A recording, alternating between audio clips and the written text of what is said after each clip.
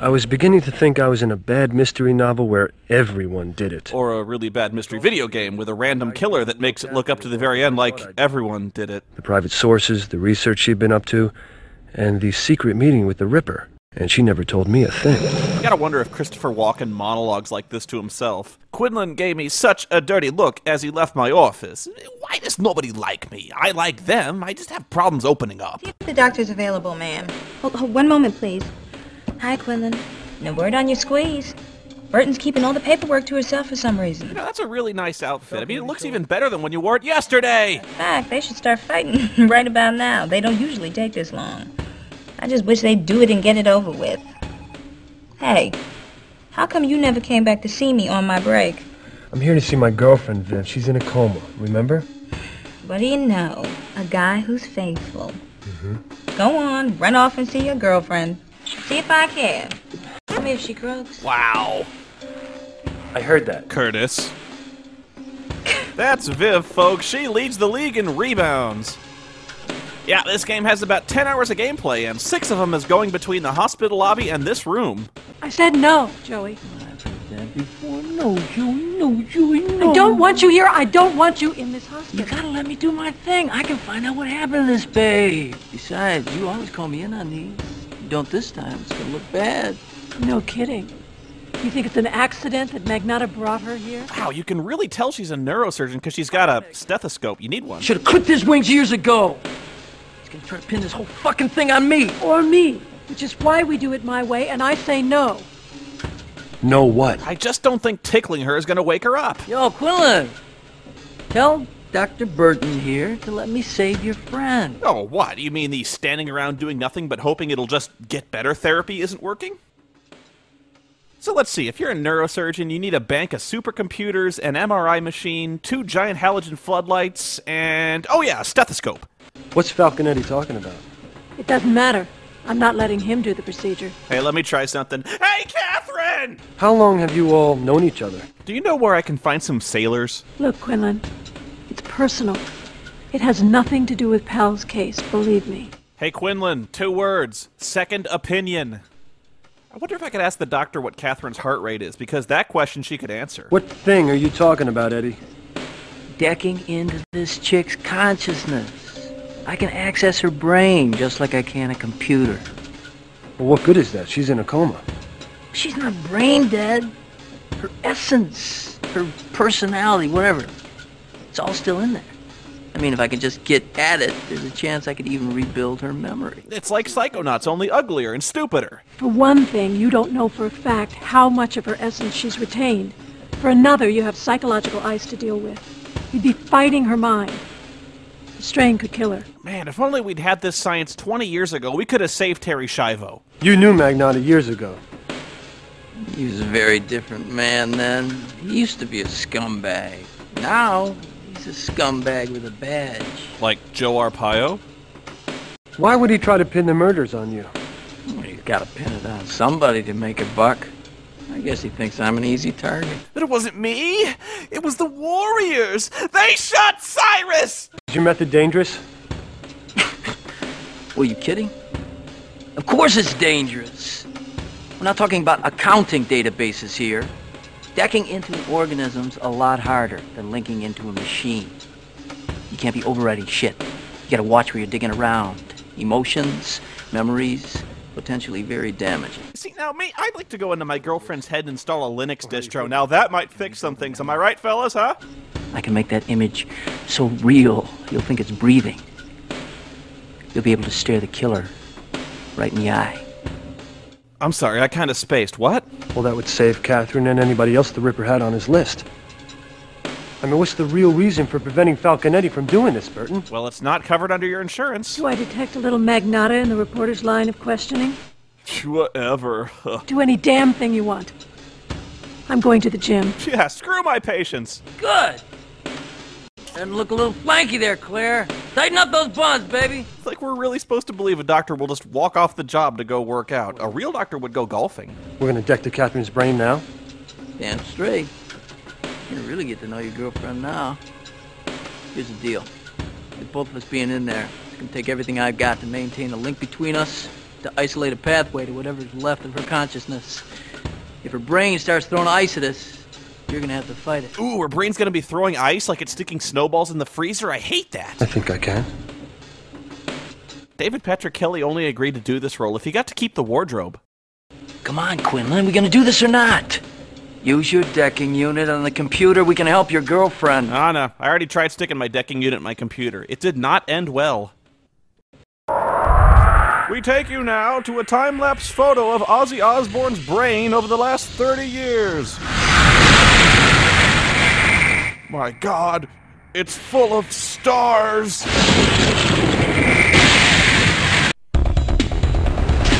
Oh no, monkey balls.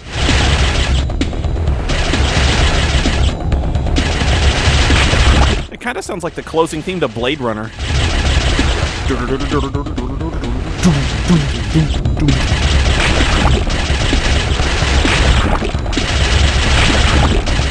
This game's pretty hard, but it's not exactly brain surgery.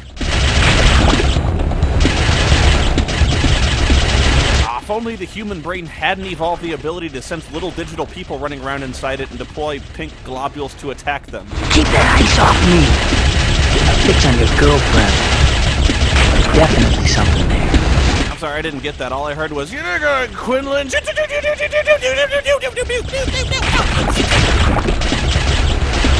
that ice, Quinlan! It's not very good, but, you know, it still makes more sense than a scanner darkly.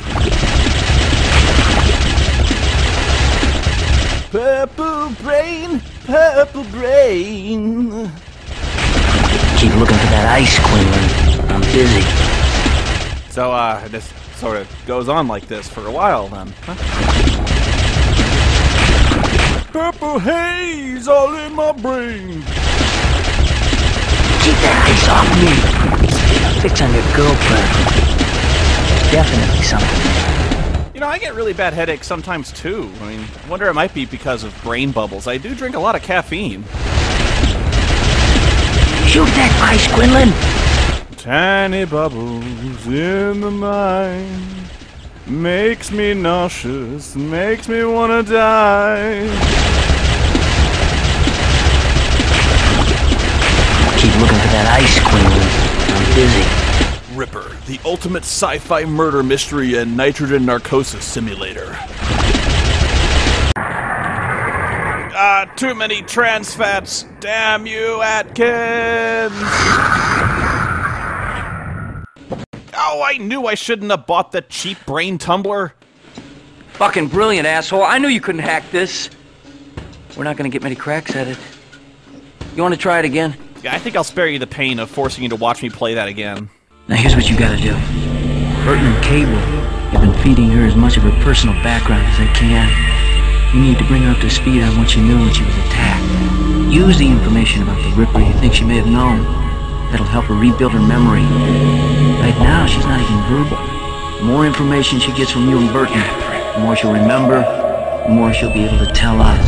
She looks so real. That's because everything you're seeing right now is streaming directly from her brain, unmediated by any software.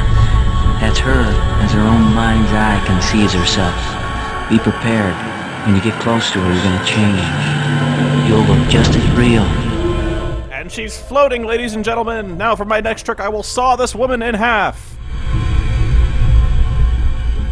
Well, you'll look just as real, except you've been posterized and shellacked.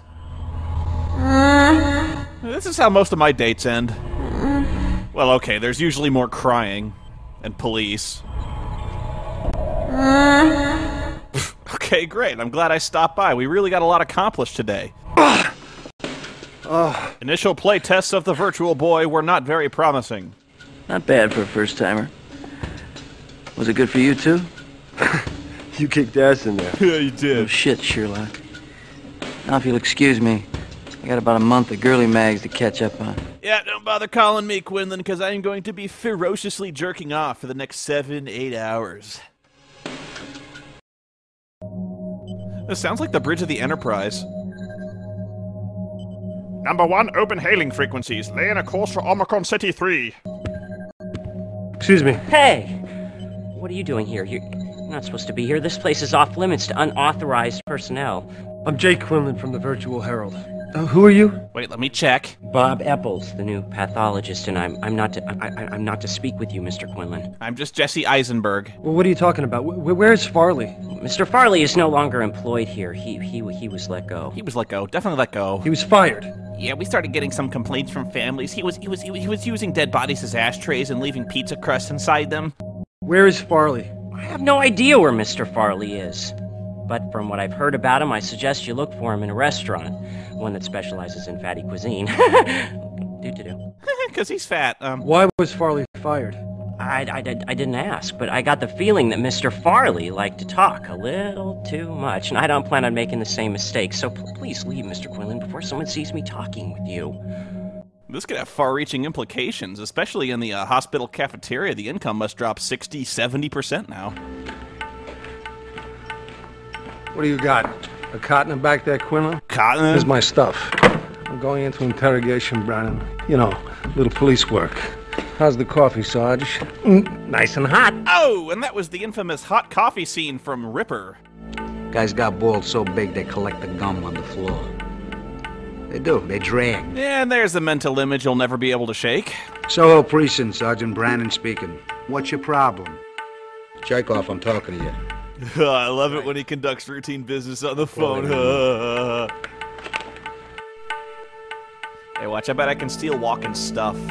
Let's see. Yeah. ID card. Oh, I want to take his gun. Let's see. Oh, oops, sorry. Take it.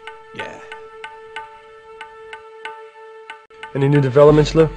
Sure, but nothing's getting us closer to the Ripper. Like what? Like earlier today, Magnata pulled 2 cops who have been on the Ripper case since the beginning, replaced them with new guys.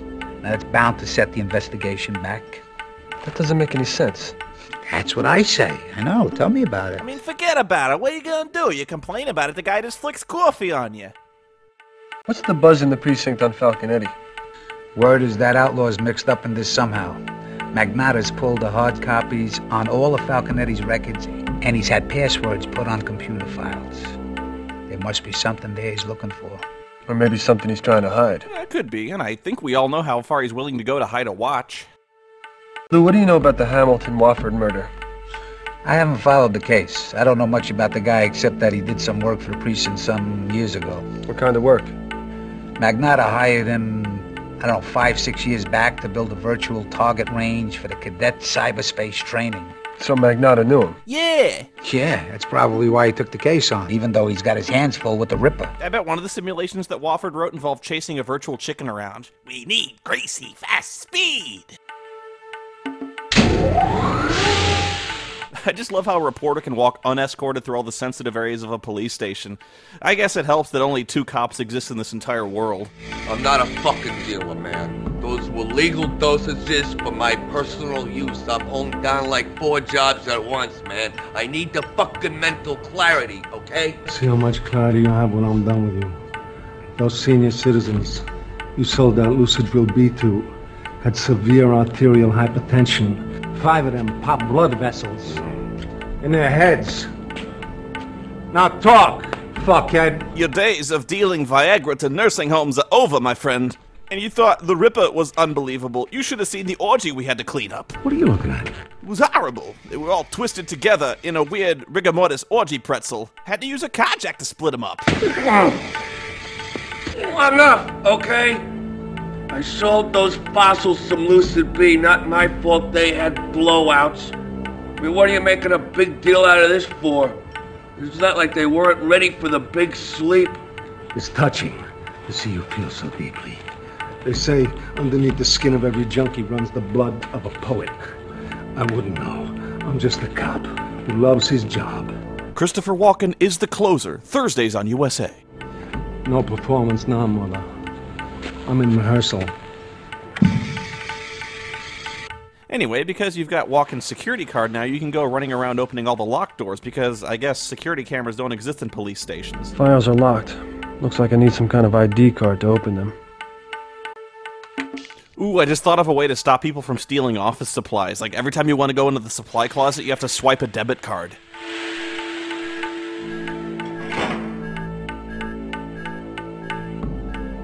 Vince Magnotta's personnel file.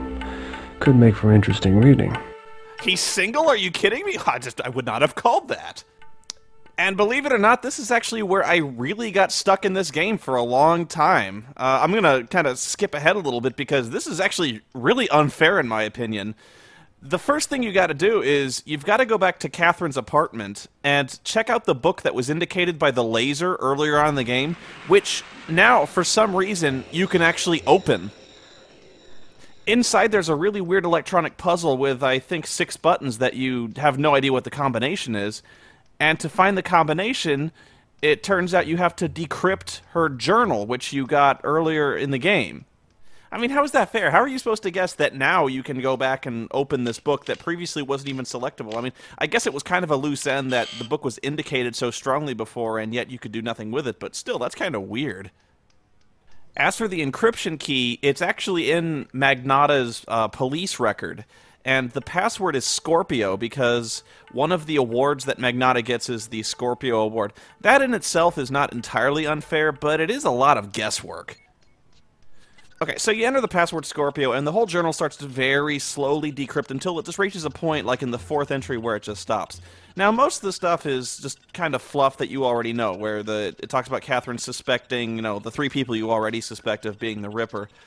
But the key is, in the 3rd entry of the very last paragraph, there's kind of a strange sentence that it says, if everything works out, I'll be rich over this. At first, I didn't have 2 nickels to rub together. I lived in a ratty triplex for half a dozen years. That will never happen to me a second time. That is actually the combination to the puzzle in the Ripper book that was indicated by the laser of the crystal puzzle that you just solved.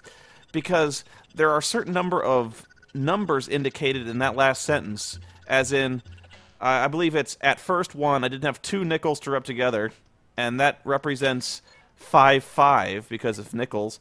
Lived in a ratty triplex is 3, half a dozen is 6. That will never happen to me again a second time, 2. So the combination is something like 155362 if you assume that number 1 is the topmost button.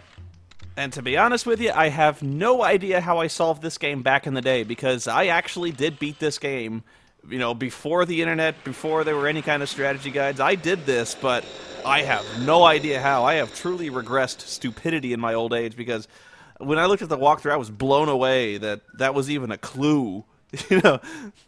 Once you've done that, the book gives you a little CD, and you can't just put that in any old computer, even though you've seen a ton of them up to now. You have to put it in Catherine's computer, that one that seemed to be kind of locked up in that one image. And when you do that, a funny little screensaver pops up with this equation on it, which doesn't really mean anything, but you have to write it down because it disappears rather quickly. This puzzle was a little easier because I remember in my wanderings finding a calculator. I mean, there's no point in trying to manually figure out the equation because it doesn't really mean anything, but if you type the equation exactly as it appears into the calculator on Catherine's desk, there's a secret compartment in the calculator that opens up, revealing these 2 items. Pretty clever. A neat little place to store surveillance bugs. My God, where does she get these wonderful toys? James Bond wishes he had this kind of espionage know-how and gadgetry. I mean, I'd just like to recap what kind of gadgets we've already seen from this woman so far. Like, a laser combination trap tied to a board of hippie crystals that's tied to the zodiac symbol, and like a book that contains an electronic combination safe that hides a CD, and the CD unlocks a password that ties into a really complex electronic safe that looks like a calculator that she keeps on her desk, that contains 2 surveillance bugs, one of which looks like an eyeball, and another one that looks like a little cigar wrapper type thing, which I guess is a clue on where to go next, going back to the police station so I can put this cigar-looking surveillance bug on one of his many cigars, which was very obviously hinted at because it's the most prominent thing on his desk. I mean, am I crazy? Is it just me, or is Catherine a way better reporter than Quinlan is? I don't even know where I'd begin to look for surveillance bugs that look like human eyeballs and cigar wrapper things. This is just amazing. Hey, several cigars have disappeared. Magnotta will never even notice the bug is there. Even though this cigar is clearly a glaringly different color than all the other ones. Oh, now they all look the same. I guess it's okay. Metacog. Hold on. Oh, hey, Jake. No word yet on the vegetable. Ooh, that seemed harsh. Saw your story on the last murder. Look. You know I was just kidding about your squeeze croaking and all, right? Mm-hmm. I mean, God, man, it must have been awful. And I'll tell you something else. Magnato's been looking for you. I mean, I figured you should know, because he is not the kind of guy I would want looking for me. He isn't even the kind of guy I'd want to look at me. Is he here now? He just left. Coast is clear. Thanks, Viv. I appreciate it. Not enough you don't. But you're welcome just the same. So if Magnato's been looking for me, why didn't he just talk to me when he clearly saw me at the front desk of the police station? Or maybe he's mad that I stole his ID card and used it to rifle through his confidential police files. He might want to arrest me for that one. So you go to Dr. Burton's office in the hospital, and you start to ransack through all her stuff, basically scanning all the papers on her desk, which don't tell you anything you don't already know. But mainly you're here to place the surveillance bug, the one that looks like a human eyeball, because in here there's a skull that has two kind of googly eyeballs in it. But getting to it is kind of funny, because I spent about, no kidding, 10 minutes trying to figure out how to get to the skull. And just look and see what I mean. Like, I can't select the skull. I can't approach it in any way here. You'd think it'd be a hotspot. You'd think I'd be trying to use the item. But no, I can't get any closer to it, and there's just no way to do it. I'm really struggling with this. It turns out you've got to go closer to the door by about 2 feet, and then turn right, and now you can approach the skull to place the surveillance bug eyeball in it, which coincidentally looks identical to the other eyeball. It's almost like Catherine had this scouted and had one custom made to precisely match the eyeball in her office. But I suppose I should go talk to Dr. Burton in the gym. Oh! Hang on.